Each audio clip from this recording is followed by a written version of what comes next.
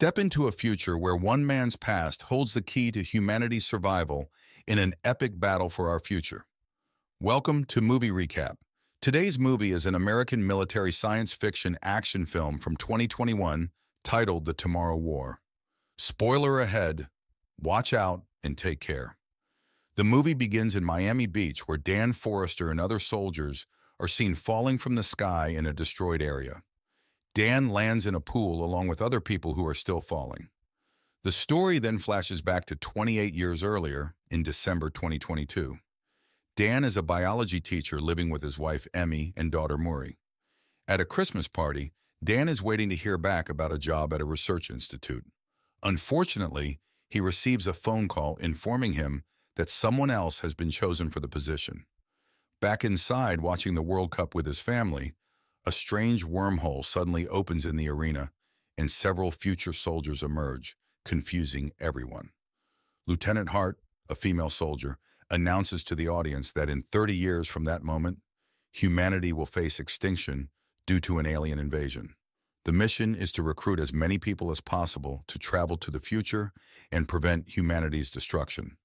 1 year later, there continue to be riots and anti-war protests as the draft progresses following the initial announcement, resulting in more casualties.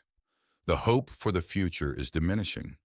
Dan's students are finding it hard to concentrate on their work, as they believe that everyone is inevitably going to perish. Dan is eventually summoned to appear for the draft. Following an assessment, he discovers that he meets the requirements because he had actually died sometime between the present and the period leading up to the invasion. A device is implanted on his arm which will assist him in traveling through time. It is also disclosed that Dan had served as a squad leader in Iraq 15 years earlier. Dan is provided with a 24-hour window to settle his affairs. During this time, he decides to visit Emmy at her workplace. Emmy works as a therapist for individuals who have returned from the draft. She informs Dan that there is one individual who can assist in ensuring the safety of his family. This person happens to be Dan's estranged father, named James. Dan harbors resentment towards James for leaving him and his mother many years ago. Dan meets with James, who has distanced himself from society and the government.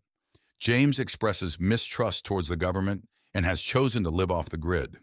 When Dan approaches him for help, James adamantly states that he has never desired to assist him. This angers Dan, as seeking help from James has been his only desire, despite James believing that his involvement would have worsened the situation for Dan and his mother.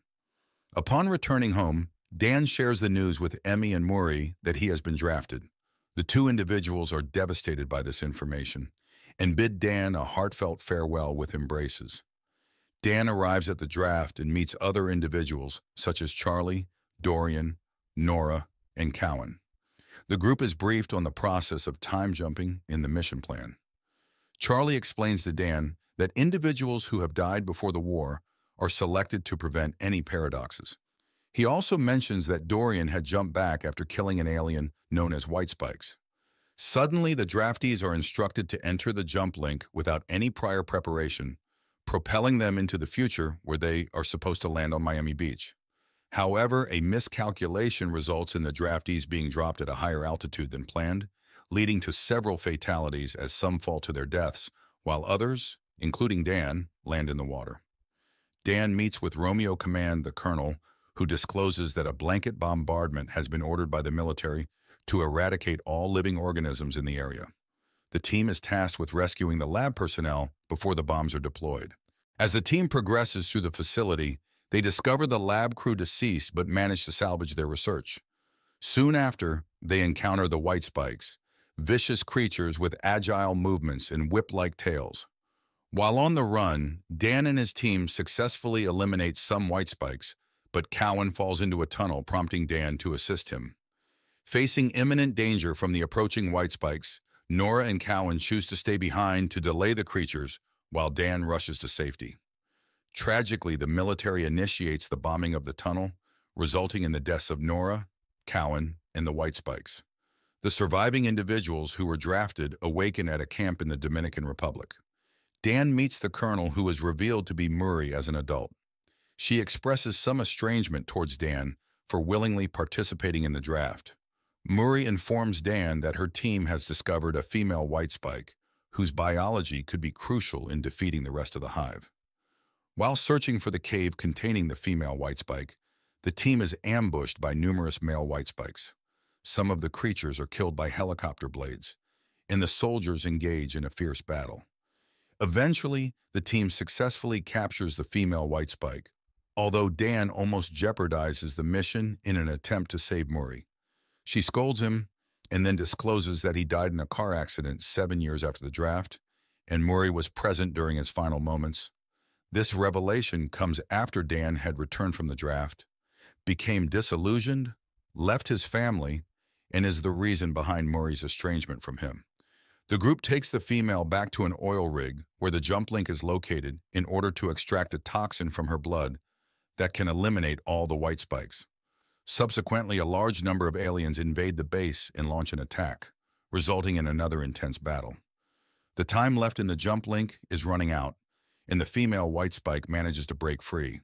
She assaults them, causing the bridge to collapse with Murray on it. Despite Dan's efforts to rescue her, she intentionally lets go so that both she and the female can perish, while Dan and the remaining recruits return to their own time period. Upon their return, Dan makes a desperate attempt to go back and save Murray, but it proves futile since the jump link is now offline, preventing them from making the return jump. He also succeeds in keeping hold of the toxin as they were unable to take it away from him. Dan comes back home and shares with Emmy that he encountered Murray as an adult and collaborated with her. Emmy raises the possibility that the aliens may have been present on Earth long before the invasion in 2048. Dan then heads to a bar where he meets Dorian, who discloses that he is suffering from terminal cancer.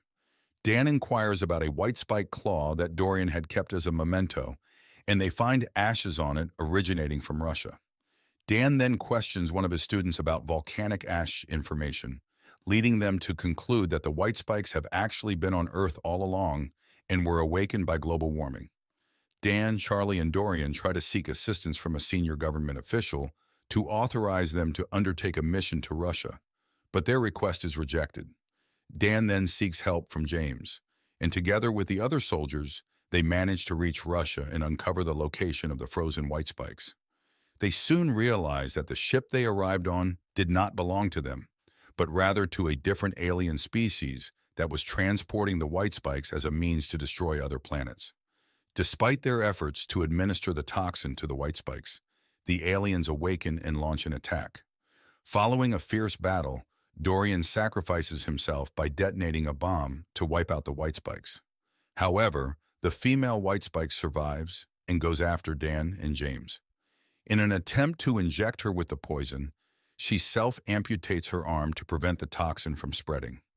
After a brutal struggle, Dan manages to force the toxin down the female's throat, causing her to fall off a cliff and meet her demise, ultimately putting an end to all the white spikes. Information about the successful prevention of the war is circulating, with the leaders from before being acknowledged for Dan and the rest going on the trip. Dan is reunited with Emmy and Murray, and he introduces Murray to James. If you enjoy the content, don't forget to subscribe to the channel